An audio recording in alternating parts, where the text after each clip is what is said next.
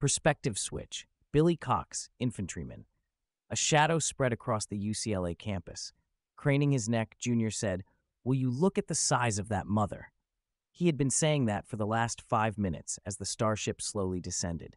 Each time, Billy Cox could only nod, his mouth dry, his hands clutching the plastic grip and cool metal barrel of his rifle. The Neo-Armalite seemed totally impotent against the huge bulk floating so arrogantly downward. The alien flying machines around it were as minnows beside a whale, while they in turn dwarfed the USAF planes circling at a greater distance. The roar of their jets assailed the ears of the nervous troops and civilians on the ground. The aliens' engines were eerily silent. The starship landed in the open quad between New Royce, New Haines, New Kinsey, and New Powell Halls. It towered higher than any of the two-story red brick buildings, each a reconstruction of one overthrown in the earthquake of 2034. Cox heard saplings splinter under the weight of the alien craft. He wondered what it would have done to the big trees that had fallen 5 years ago along with the famous old halls. "All right, they've landed. Let's move on up," Lieutenant Schotten ordered. He could not quite keep the wobble out of his voice, but he trotted south toward the starship. His platoon followed him past Dixon Art Center, past New Bunch Hall. Not so long ago, Billy Cox had walked this campus barefoot. Now his boots thudded on concrete. The platoon deployed in front of Dodd Hall, looking west toward the spacecraft. A little breeze toyed with the leaves of the young, hopeful trees planted to replace the stalwarts lost to the quake. "Take as much cover as you can," Lieutenant Schotten ordered quietly. The platoon scrambled into flower beds, snuggled down behind thin tree trunks. Out on Hillgard Avenue, diesels roared as armored fighting vehicles took positions with good lines of fire. It was all such a waste, Cox thought bitterly. The thing to do was to make friends with the aliens, not to assume automatically they were dangerous. Something, at least, was being done along those lines. A delegation came out of Murphy Hall and slowly walked behind a white flag from the administration building toward the starship. At the head of the delegation was the mayor of Los Angeles. The president and governor were busy elsewhere.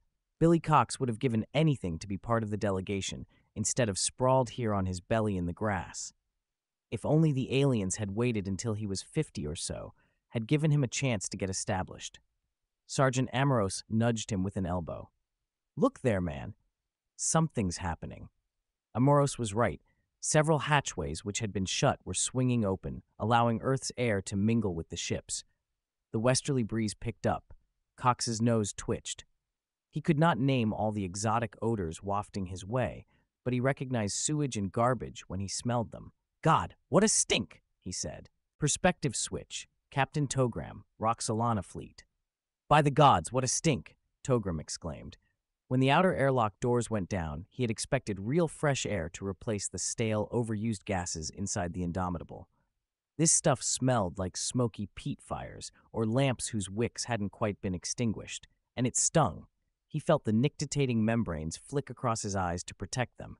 "Deploy," he ordered, leading his company forward. This was the tricky part. If the locals had enough nerve, they could hit the Roxolani just as the latter were coming out of their ship and cause all sorts of trouble. Most races without hyperdrive, though, were too overawed by the arrival of travelers from the stars to try anything like that. And if they didn't do it fast, it would be too late. They weren't doing it here. Togram saw a few locals, but they were keeping a respectful distance. He wasn't sure how many there were. Their mottled skins, or was that clothing, made them hard to notice and count. But they were plainly warriors, both by the way they acted and by the weapons they bore. His own company went into its familiar two-line formation, the first crouching, the second standing and aiming their muskets over the heads of the troops in front. "Ah, there we go," Togram said happily. The bunch approaching behind the white banner had to be the local nobles. The modeling, the captain saw, was clothing, for these beings wore entirely different garments, somber except for strange, narrow neckcloths. They were taller and skinnier than Roxolani, with muzzleless faces. "In lingua," Togram called. The veteran trooper led the right flank squad of the company. "Sir, your troops quarter right face. At the command, pick off the leaders there. That will demoralize the rest, Togram said, quoting standard doctrine. Slow matches ready, Togram said. The Roxolani lowered the smoldering cords to the touch-holes of their muskets. Take your aim. The guns moved very slightly. Fire! Perspective switch. Billy Cox, infantryman. Teddy bears! Sandy Amoros exclaimed. The same thought had leaped into Cox's mind. The beings emerging from the spaceship were round, brown, and furry, with long noses and big ears. Teddy bears, however, did not normally carry weapons. They also, Cox thought, did not commonly live in a place that smelled like sewage. Of course, it might have been a perfume to them, but if it was, they and Earth people were going to have trouble getting along. He watched the teddy bears as they took their positions. Somehow their positioning did not suggest that they were forming an honor guard for the mayor and his party. Yet it did look familiar to Cox, although he could not quite figure out why. Then he had it. If he had been anywhere but at UCLA, he would not have made the connection. But he remembered a course he had taken on the rise of the European nation-states in the 16th century and on the importance of the professional, disciplined armies the kings had created. Those early armies had performed evolutions like this one. It was a funny coincidence. He was about to mention it to his sergeant when the world blew up. Flames spurted from the aliens' guns. Great gouts of smoke puffed into the sky. Something that sounded like an angry wasp buzzed past Cox's ear. He heard shouts and shrieks from either side. Most of the mayor's delegation was down, some motionless, others thrashing. There was a crash from the starship, and another one an instant later, as a round shot smashed into the brickwork of Dodd Hall. A chip stung Cox in the back of the neck. The breeze brought him the smell of fireworks, one he had not smelled for years. Perspective switch, Captain Togram, Roxolani fleet. Reload, Togram yelled. Another volley, then at him with the bayonet. His troopers worked frantically, measuring powder charges and ramming round bullets home. Perspective switch, Billy Cox, infantryman. So that's how they want to play. Amoros shouted. Nail their hides to the wall. The tip of his little finger had been shot away. He did not seem to know it. Cox's Neo-Armalite was already barking, spitting a stream of hot brass cartridges, slamming against his shoulder. He rammed in clip after clip, playing the rifle like a hose. If one bullet didn't bite, the next would. Others from the platoon were also firing. Cox heard bursts of automatic weapons fire from different parts of the campus, too, and the deeper blasts of rocket-propelled grenades and field artillery. Smoke not of the aliens' making began to envelop their ship and the soldiers around it. One or two shots came back at the platoon, and then a few more, but so few that Cox, in stunned disbelief, shouted to his sergeant, "This isn't fair!" "Fuck 'em!" Amoros shouted back. "They want to throw their weight around. They take their chances. Only good thing they did was knock over the mayor. Always did hate that old crackpot." Perspective switch, Captain Togram, Roxolani fleet. The harsh tack-tack-tack did not sound like any gunfire Togram had heard. The shots came too close together, making a horrible sheet of noise. And if the locals were shooting back at his troopers, where were the thick, choking clouds of gunpowder smoke over their position? He did not know the answer to that.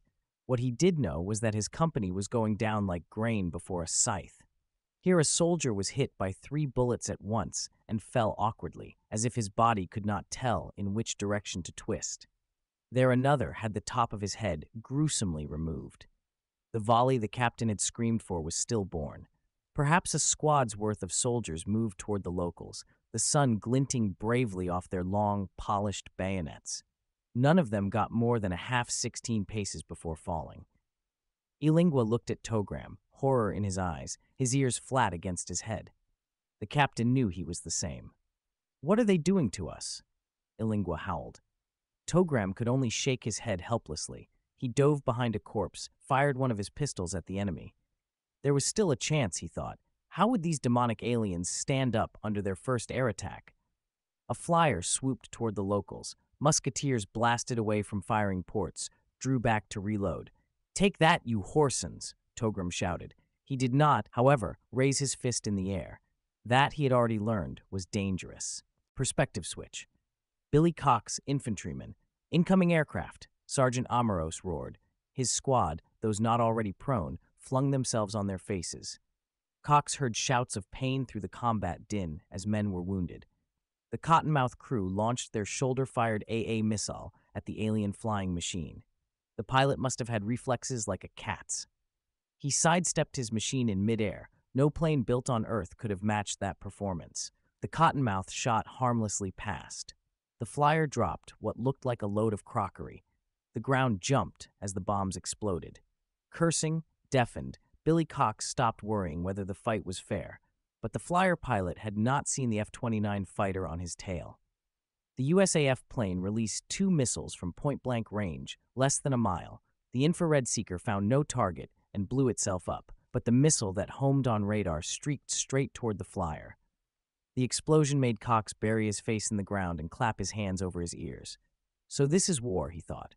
I can't see, I can barely hear, and my side is winning. What must it be like for the losers? Perspective switch, Captain Togram. Hope died in Togram's heart when the first flyer fell victim to the locals' aircraft. The rest of the Indomitable's machines did not last much longer. They could evade, but had even less ability to hit back than the Roxolani ground forces. And they were hideously vulnerable when attacked in their pilots' blind spots, from below or behind. One of the starship's cannon managed to fire again, and quickly drew a response from the traveling fortresses. Togram got glimpses of as they took their positions in the streets outside this park-like area. When the first shell struck, the luckless captain thought for an instant that it was another gun going off aboard the Indomitable. The sound of the explosion was nothing like the crash a solid shot made when it smacked into a target. A fragment of hot metal buried itself in the ground by Togram's hand. That made him think a cannon had blown up, but more explosions on the ship's superstructure and fountains of dirt flying up from misses showed it was just more from the locals' fiendish arsenal. Something large and hard struck the captain in the back of the neck. The world spiraled down into blackness. Perspective switch, Billy Cox, infantryman. Cease fire! The order reached the field artillery first, then the infantry units at the very front line. Billy Cox pushed up his cuff to look at his watch, stared in disbelief. The whole firefight had lasted less than 20 minutes. He looked around. Lieutenant Schotten was getting up from behind an ornamental palm. "Let's see what we have," he said. His rifle still at the ready, he began to walk slowly toward the starship. It was hardly more than a smoking ruin. For that matter, neither were the buildings around it. The damage to their predecessors had been worse in the big quake, but not much. Alien corpses littered the lawn. The blood splashing the bright green grass was crimson as any man's. Cox bent to pick up a pistol. The weapon was beautifully made, with scenes of combat carved into the grayish wood of the stock. But he recognized it as a single-shot piece, a small arm obsolete for at least 2 centuries. He shook his head in wonderment. Sergeant Amoros lifted a conical object from where it had fallen beside a dead alien. "What the hell is this?" he demanded. Again, Cox had the feeling of being caught up in something he did not understand. "It's a powder horn," he said. "Like in the movies? Pioneers and all that good shit?" "The very same." "Damn," Amoros said feelingly. Cox nodded in agreement. Along with the rest of the platoon, they moved closer to the wrecked ship. Most of the aliens had died still in the 2 neat rows from which they had opened fire on the soldiers. Here, behind another corpse, lay the body of the scarlet-plumed officer who had given the order to begin that horrifyingly uneven encounter. Then, startling Cox, the alien moaned and stirred, just as might a human starting to come to. "Grab him, he's a live one!" Cox exclaimed. Several men jumped on the reviving alien, who was too groggy to fight back. Soldiers began peering into the holes torn in the starship, and even going inside. There they were still wary. The ship was so incredibly much bigger than any human spacecraft that there were surely survivors despite the shellacking it had taken. As always happens, the men did not get to enjoy such pleasures for long. The fighting had been over for only minutes when the first team of experts came stuttering in by helicopter, saw common soldiers in their private preserve, and made horrified noises. The experts also promptly relieved the platoon of its prisoners. Sergeant Amoros watched resentfully as they took the alien away. "You must have known it would happen, Sandy," Cox consoled him. "We do the dirty work, and the brass takes over once things get cleaned up again." Yeah, but wouldn't it be wonderful if just once it was the other way round? Amoros laughed without humor. You don't need to tell me. Fat friggin' chance. This is the end of part 3 of The Road Not Taken by Harry Turtledove. If you want to see part 4, make sure to like and subscribe. It will be coming out shortly.